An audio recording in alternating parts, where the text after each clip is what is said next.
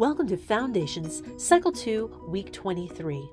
Let's look at some fun ways for you to enjoy and discover this week's memory work. New grammar. For math this week, we will be memorizing the distributive law. The distributive law states A, open parentheses, B plus C, closing parentheses, equals AB plus AC. One fun way to help your student memorize this law is to have them make up hand motions associated with the letters. In English this week, we will be memorizing the definition of an adjective. An adjective modifies a noun or pronoun by describing, qualifying, or limiting, and answers the questions what kind, how many, which, whose. You can get your student up and moving by heading outdoors to dribble a basketball while you recite the definition. If the weather's not agreeable, you can pass the ball back and forth indoors. For history this week, we will be memorizing a history sentence about the Gulf War. In 1990, President George H.W. Bush sent troops to the Persian Gulf to expel Iraqi leader Saddam Hussein from Kuwait during the Gulf War. If you have access to a Cycle 2 audio CD, it's a great idea to listen to this song on the track. You can also write this history sentence on a whiteboard, allowing your child to have one word erased at a time while their eyes are closed, and then opening their eyes and telling you which word is missing. This can be repeated until the entire history sentence is stated from memory. And now on to Latin. We'll be reviewing our first conjugation endings, future perfect tense, that were already introduced during first semester. Ero, eris, erit, eramus, eritus, errant. Your child can have fun zooming around your living room like an airplane to help them remember the first word in this conjugation ending group, ero.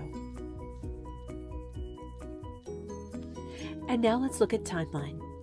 We'll actually be completing our last 7 events on our timeline that are included in our timeline song this week. Age of Information and Globalization, Watergate, President Nixon resigns, Fall of Communism in Eastern Europe, European Union formed, Apartheid abolished in South Africa, September 11, 2001, Rising Tide of Freedom. It's a great idea to lay out this week's timeline cards on your floor. Mix them up and have your child put them back in order after you've gone over the correct order several times. For new grammar geography this week, we'll be looking through the countries of Central Asia. These include Kazakhstan, Uzbekistan, Turkmenistan, Tajikistan, and Kyrgyzstan. You can have your child identify where each of these locations is on the map. Then have them look back and forth at the labeled map and a blank blackline one. Finally, you can call out these locations and have your child locate them on the blackline map. Practice using show me and tell me during this time.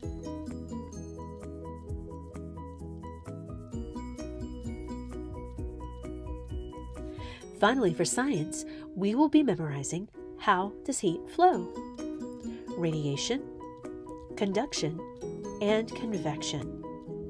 Challenge your child to come up with motions that help him or her to remember these 3 parts of the memory work.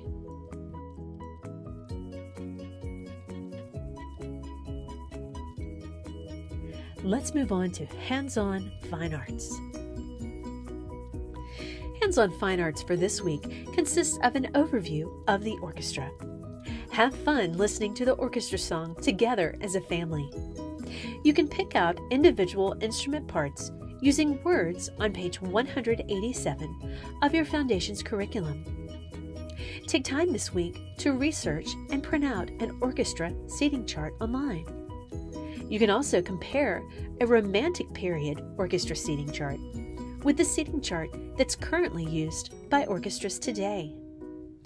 Don't forget that you can also print out your orchestra puppets in your Foundations curriculum for your student to manipulate as he or she listens to the orchestra song. And now for hands-on science.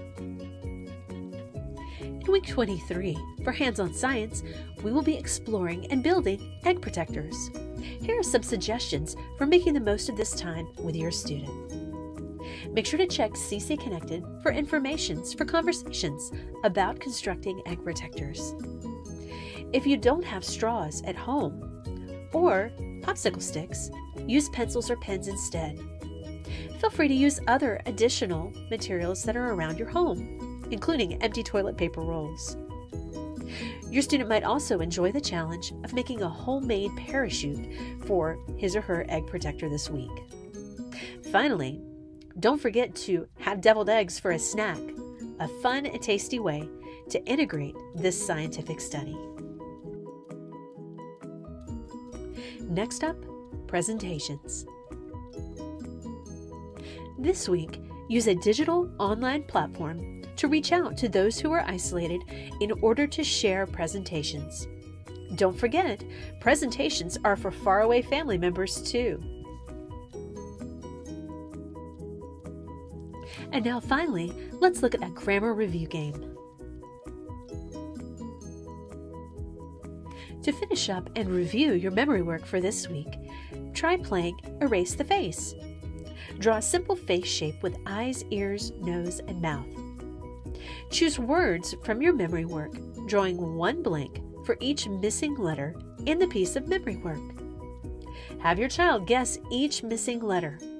If a letter is guessed incorrectly, erase one part of the face. See if your child can try to solve the memory work puzzle before the face is erased. After the puzzle is solved, you can recite the memory work together.